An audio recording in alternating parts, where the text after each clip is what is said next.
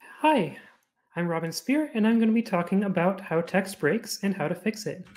So, Mojibake is the phenomenon when text ends up with the wrong Unicode characters in it due to an encoding mistake. And ftfy is a Python library that I developed over several years that understands in several cases how to fix these characters. So, here's an example of what ftfy can do. It can take this mess and understand it as the French sentence that it was actually supposed to be, even though one of the words got extremely mangled. So let me introduce the mascot of ftfy, who is this little guy.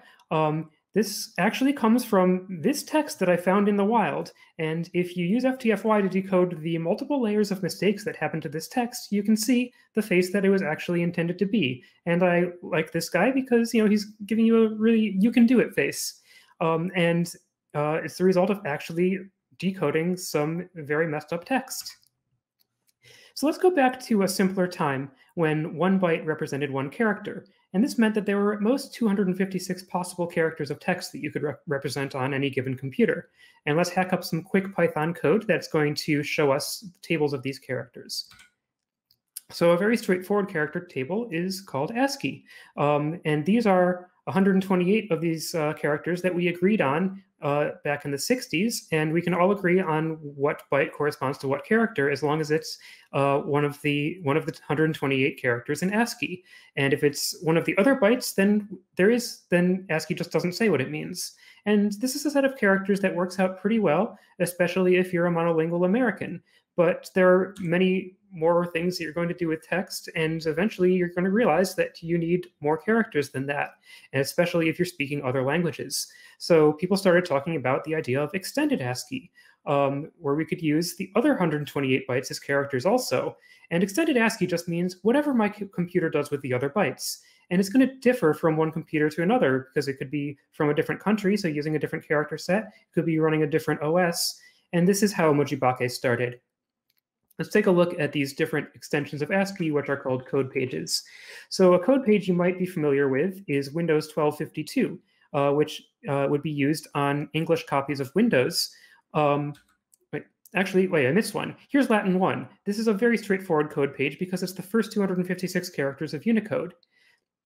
And so it's very easy to implement by accident. If you don't really know about Unicode and you just replace every byte with the Unicode character with the same number, you end up getting Latin 1. And I labeled two of these rows as Here Be Dragons because those are two rows of the table that are full of control characters that nobody ever agreed on what they do, even when it became an ISO standard. And Windows 1252 fills in those rows with more punctuation characters, curly quotes, bullets, things that ended up being useful on Windows. But that's only on Windows. If you were looking at the 256 characters you have available in DOS, then you would end up with this different character set, which has all these line art characters in it, and yet another character set if you're using Mac OS Classic.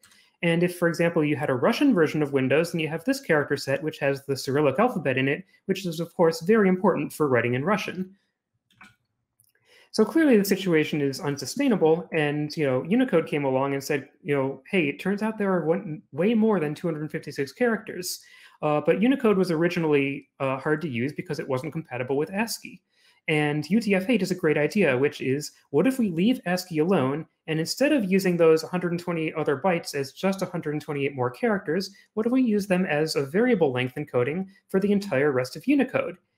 And there are some really great ideas in UTF-8, such as not overlapping with Ascii ever, and also being self-synchronizing. It's got patterns in its bytes that tell you where each character begins and ends. And so if you jump into the middle of a UTF-8 string, you can tell where the start and end of each character is in the bytes. And so everybody adopted these great ideas and used UTF-8, right?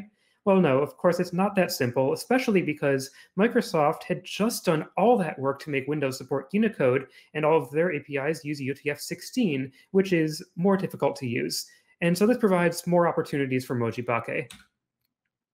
So let's have some more code that's going to show us the sequence of bytes that represent each character in UTF-8. So if you take this name, L'Hôpital, we can look at it in UTF-8, and the simple letters that are ASCII letters are single bytes.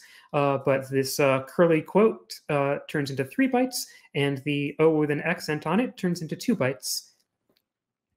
And so if you've got text that's in UTF-8, you can encode it as bytes, and somebody else can decode it as UTF-8 and get the same text. But if they decode it as a different character set, then they're going to end up with something like this, with a bunch of miscellaneous symbols in it that weren't intended, and that's Mojibake. And any mistake that you can make with a computer can also be repeated. So you end up with these pileups of Mojibake where the same encoding and decoding mistakes get iterated. And the fortunate thing here is because of the self-synchronizing nature of UTF-8, we can recognize the patterns that it leaves behind, because the patterns of bytes that make up UTF-8 show up as distinct patterns of characters in the Mojibake. So this second string here with all of the square root signs and not signs in it is sending us a huge signal that, like, hey, this is actually supposed to be UTF-8, but it came out in macOS Roman. And when we see a pattern like that, we encode as whatever the other encoding was and decode it as UTF-8 and presumably get out what the text was expected to be.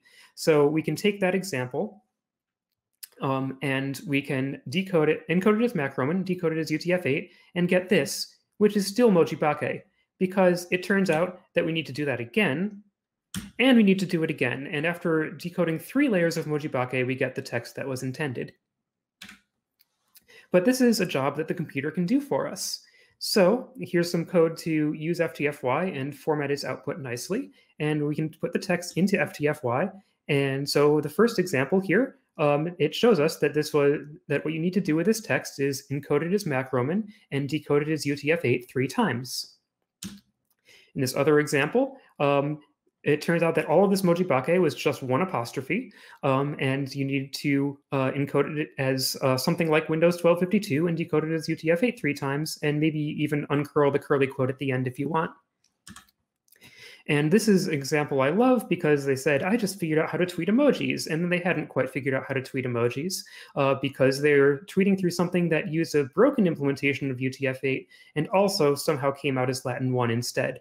But if we recognize that, we can figure out what the emoji were actually intended to be.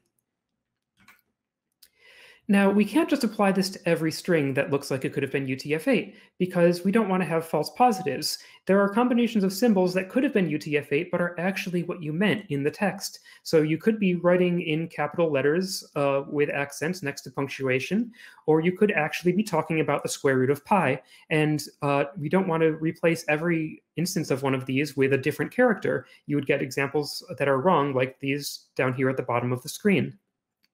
So it's important for Mojibake to have a regular expression that can detect when something is likely to be Mojibake. And so we call this the Badness Metric. And so it looks for things like these improbable combinations with accented letters next to particular currency signs, or maybe unpopular punctuation like the Pilcrow sign next to another character that comes from one of these character sets. And with this big regular expression, we can recognize patterns like this. So in this string, 3 out of 4 of the instances of Mojibake match the regular expression, and they all have the same explanation for what went wrong with them, and we can use that to just fix the entire string. So this is a heuristic that I've been hand tuning for several years, and people have asked me, well, you know machine learning, why doesn't ftfy use machine learning? And I don't think I'd be able to keep the rate of false positives this low using machine learning. It's very hard to explain to machine learning the idea of an error rate of once in several gigabytes of multilingual text.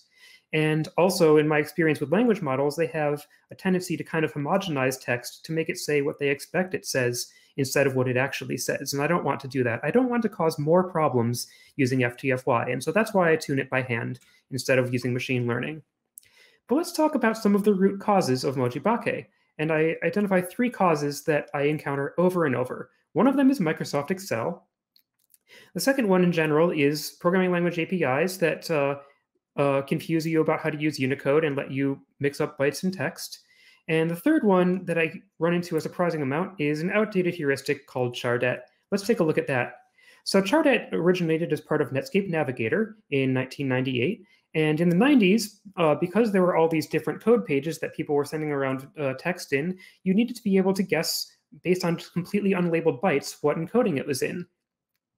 The problem is that the assumptions come from the 90s, and these assumptions aren't necessarily true anymore.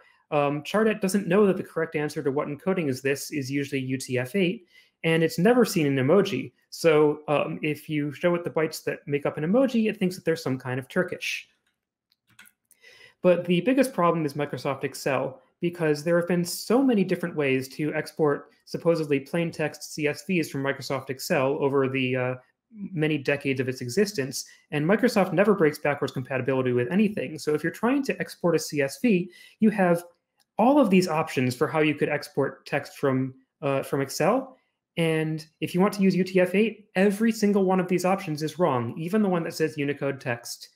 And I know that you might have to use Excel sometimes, but if you want to make a CSV file to have comma-separated plain text, I strongly recommend that you use LibreOffice or Google Spreadsheets instead, because they can handle UTF-8. In general, I've got a recommendation for how to avoid Mojibake being produced by your code.